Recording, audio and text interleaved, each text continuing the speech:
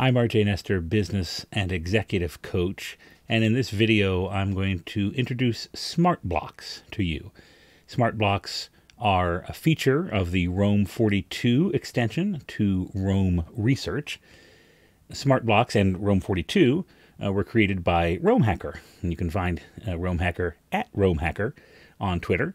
And I also have a link to his YouTube channel in the description below if you want to check out his videos. Roam42 installs in your Roam research graph, and thus SmartBlocks come along with that installation. And in the description below, I also include a link to how you can install Roam42, the video that I made about that. With SmartBlocks, you can create workflows for commonly used blocks or sets of blocks. So if there is a workflow that you use regularly, you can turn that into a smart block, and then you have that available to call on and create it anytime and anywhere you need it in order to be able to facilitate and automate your work. Now, if this sounds a lot like the new Roam Research native templates feature, it is similar, yes. And I actually have a video that compares the two and gives you an idea of when you might want to use one over the other. I'm also going to do a video down the road here that kind of shows how they can interlink with one another, and you can use one, SmartBlocks and Roam templates to complement each other. But I do have a link in the description to that video where I compare them. The most fundamental difference you need to understand between templates and SmartBlocks is that templates are static, but SmartBlocks have commands that you can use to make workflows dynamic, at least at the point of their creation. So when you have that workflow, it can add variables and placeholders into the workflow, which makes it flexible so that you can create workflows that aren't just static, but that insert those variables or the placeholders and even use certain logic, certain if-then logic and things like that.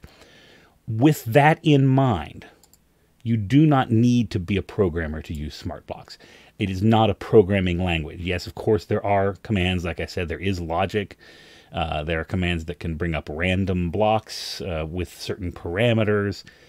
There are commands that can put certain dates in there with a really powerful natural language processing engine that ROAMHACKER built into that system so that you don't have to remember any kind of coding in order to put a particular date in.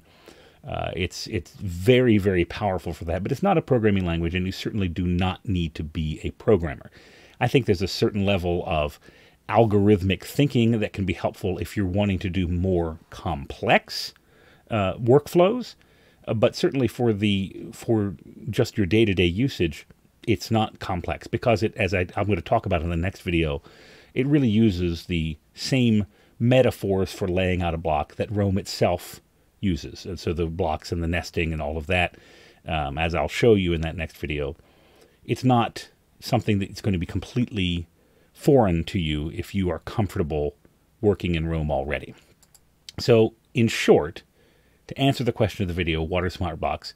SmartBlocks is a tool with commands that can perform actions. SmartBlocks is powered by a text parsing engine. So it's taking in what you have there, the natural language processing for certain functions that need to do that. And then on the output into your Roam graph, it emulates keystrokes.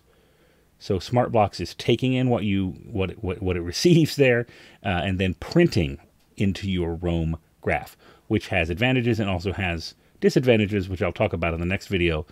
If you have a very long workflow, it can take a little while for it actually to get there because unlike Roam, which can just put it there, SmartBlocks is actually writing it in. It doesn't take too long, but that is something to be aware of, and it has some things that come along with that you'll need to understand. So in that next video, and you'll find the link in the description below, I'll show you how to create a simple SmartBlocks workflow.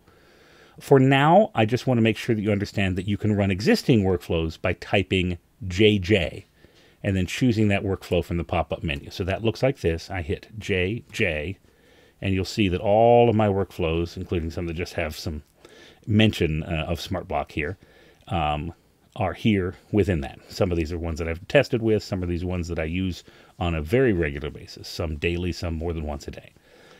So when you type JJ, it used to be semicolon, semicolon, but the Roam templates have taken over semicolon, semicolon. So now it is JJ.